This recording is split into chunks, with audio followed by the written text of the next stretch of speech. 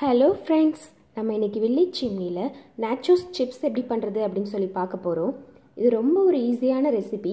அதை எப்படி பண்ணுறது அப்படின்னு சொல்லி பார்க்கலாம். முதல்ல அதுக்கு என்னென்ன பொருளாக தேவை அப்படின்னு சொல்லிடுறேன். நான் இன்றைக்கி 2 கப் மக்காச்சோள மாவு எடுத்திருக்கேன். அது கூடவே 1 கப் கோதுமை மாவு எடுத்திருக்கேன். நீங்கள் 2 மடங்கு மக்காச்சோள மாவு எடுத்தீங்கன்னா 1 மடங்கு கோதுமை மாவு எடுத்துக்கோங்க. இந்த மக்காச்சோள மாவோட அளவு 150 கிராம், கோதுமை மாவோட அளவு 75 கிராம் நான் இன்றைக்கி எடுத்திருக்கேன். மிளகு பொடி 1 டீஸ்பூன் அளவுக்கு எடுத்திருக்கேன். மஞ்சள் தூள் 1 டீஸ்பூன், உப்பு தேவையான அளவு, தண்ணி தேவையான அளவு, 2 டேபிள் ஸ்பூன் அளவுக்கு எண்ணெய் எடுத்திருக்கேன். முதல்ல இப்போ நம்ம இந்த மக்காச்சோள மாவு,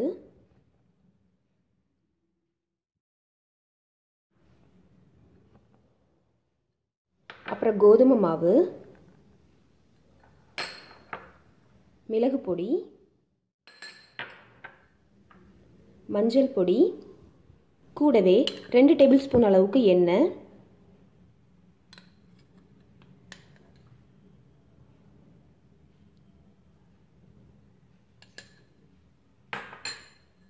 கடைசியில் உப்பு தேவையான அளவு சேர்த்துக்கோங்க. இப்போ இது நம்ம எல்லாத்தையும் நல்லா கலந்துடலாம்.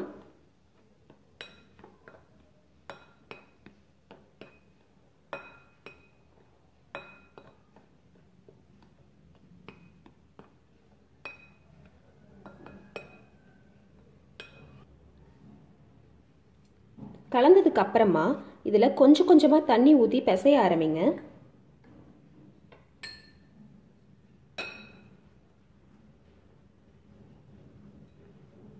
இப்போ நான் கொஞ்சம் கொஞ்சமாக தண்ணி ஊற்றி பிசைகிறேன். இன்னும் கொஞ்சம் தண்ணி ஊற்றிக்கிறேன்.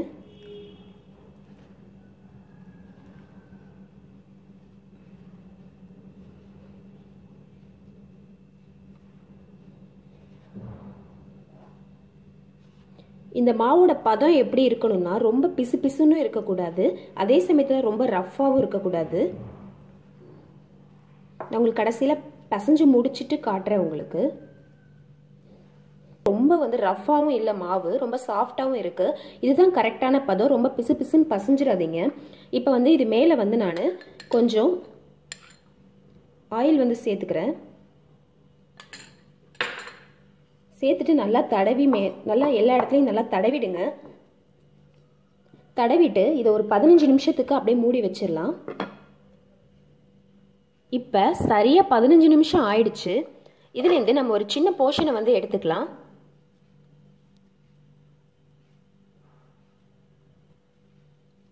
இதை நம்ம நல்லா சப்பாத்தி மாதிரி நல்லா திரட்ட போகிறோம். இதில் கொஞ்சோண்டு எண்ணெய் சேர்த்துக்கோங்க. அப்போ தான் நமக்கு தேக்கையில் ஒட்டிட்டு வராது. கட்டையிலையும் கொஞ்சம் எண்ணெய் சேர்த்துக்கோங்க.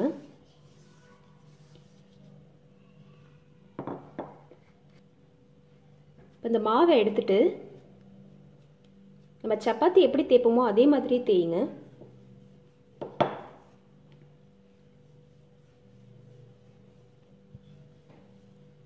இது ஒருவேளை கட்டையில் ஒட்டிடுச்சு அப்படின்னா நீங்கள் இதை இப்படி ரோல் பண்ணி தேய்ங்க.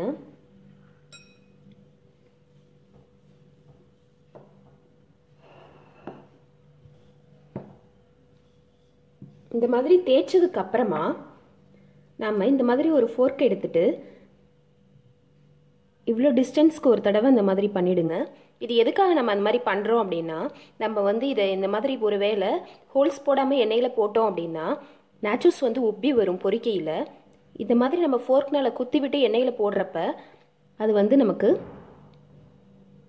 உப்பாமல் அப்படியே கடையில் விற்கிற நாச்சோஸ் மாதிரி பிளைனாகவே நமக்கு கிடைக்கும். அடுத்தது ஒரு நைஃப் இல்லைனா பீஸா கட்டரை எடுத்துக்கோங்க. எடுத்துட்டு இந்த மாதிரி கட் பண்ணிக்கோங்க. நாச்சோஸ் ட்ரையாங்கிள் ஷேப்பில் இருக்கும்.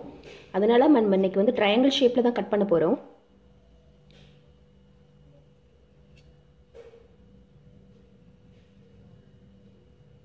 உங்களுக்கு ப்ராப்பரான ட்ரையாங்கிள் வேணும் அப்படின்னா இந்த ஓரங்களை கூட நீங்கள் வெட்டி தனியாக எடுத்துக்கோங்க. இப்போ உங்களுக்கு ப்ராப்பரான ட்ரையாங்கிள் கிடச்சிரும்.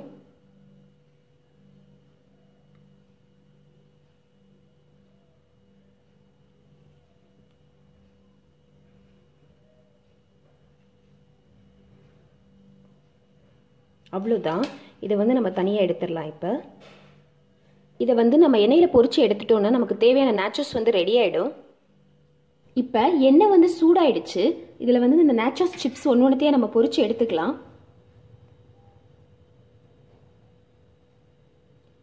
தீயை வந்து மிதமான சூட்டில் வச்சுக்கோங்க. ஒருவேளை நீங்கள் அதிகமாக வச்சுருந்தீங்க அப்படின்னா சிப்ஸ் வந்து கருகிடும்.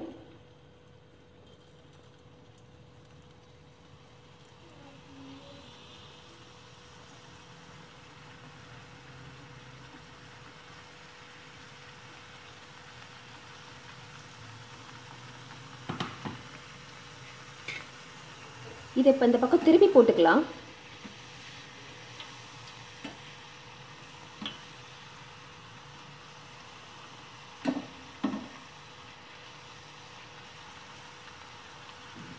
இது நல்லா கோல்டன் ப்ரௌன் ஆனதுக்கு அப்புறமா நம்ம எண்ணெயிலேருந்து வெளியில் எடுத்துக்கலாம். அவ்வளோதான், இது தயாராகிடுச்சு. இப்போ இதை எண்ணெயிலேருந்து நான் வெளியில் எடுத்துட்டேன். இதே மாதிரி நம்ம எல்லா சிப்ஸையும் வந்து பொரிச்சு எடுத்துக்கலாம்.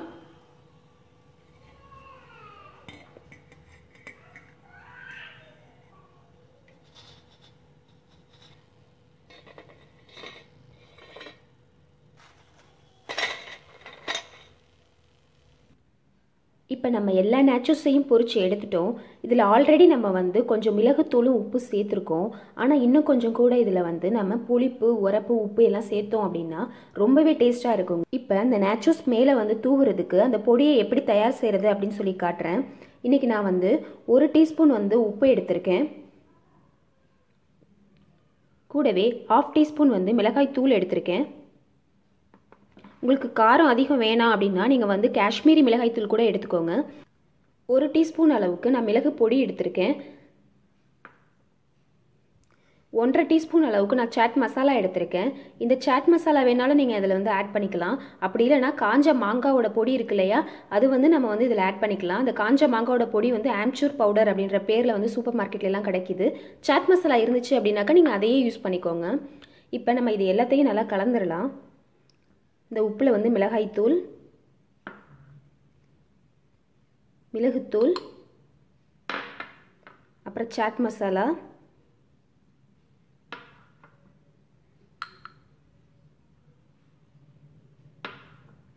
இது எல்லாத்தையும் நல்லா கலந்துட்டு இப்போ இது மேலே வந்து நல்லா தூவிடுங்க.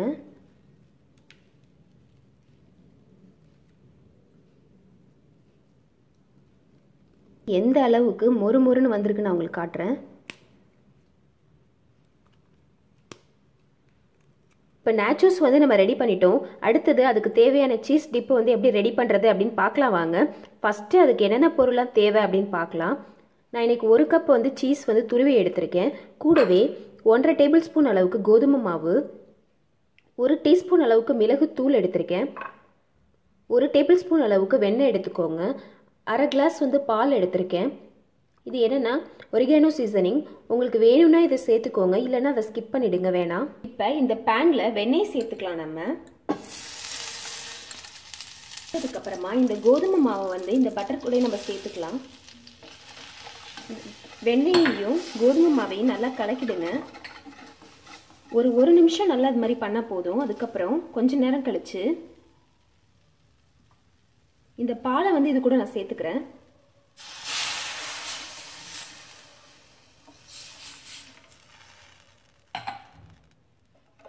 பாலை சேர்த்து நல்லா கலந்துருங்க. இப்போ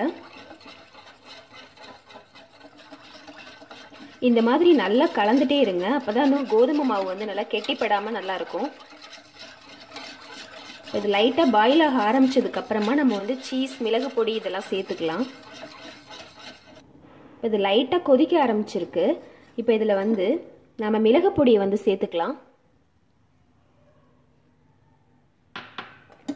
மிளகு பொடியை சேர்த்த உடனேயும் நம்ம துருவி வச்சுருக்கோம் இல்லையா, அந்த சீஸையும் வந்து நம்ம இதில் சேர்த்துடலாம்.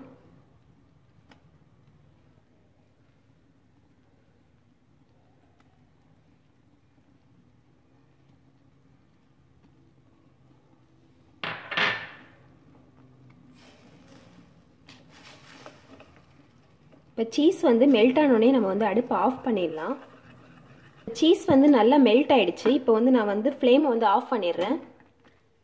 இப்போ இதில் வந்து நம்ம இந்த ஒரிகானோ சீசனிங்கை வந்து ஆட் பண்ணிடலாம். லைட்டாக ஆட் பண்ணுங்கள் போதும். 1/2 டீஸ்பூன் அளவுக்கு போதும். அவ்வளோதான், நமக்கு நேச்சோஸ் சிப்ஸ்க்கு தேவையான டிப்பு வந்து ரெடி ஆயிடுச்சு. இப்போ அதை நம்ம நேச்சோஸ் கூட சேர்த்து சர்வ் பண்ணிடலாம் வாங்க. சுவையான நேச்சோஸ் ரெசிபி சீஸ் டிப் கூட வந்து சேர்ந்து தயாராகிடுச்சு. இதை நீங்கள் உங்கள் வீட்டில் செஞ்சு பார்த்துட்டு உங்களோட ஃபீட்பேக்கை வந்து கமெண்ட் செக்ஷனில் போஸ்ட் பண்ணுங்கள். இந்த வீடியோ பிடிச்சிருந்துச்சு அப்படின்னா மறக்காமல் வில்லேஜ் சிம்னிக்கு சப்ஸ்கிரைப் பண்ணுங்கள். தேங்க்யூ.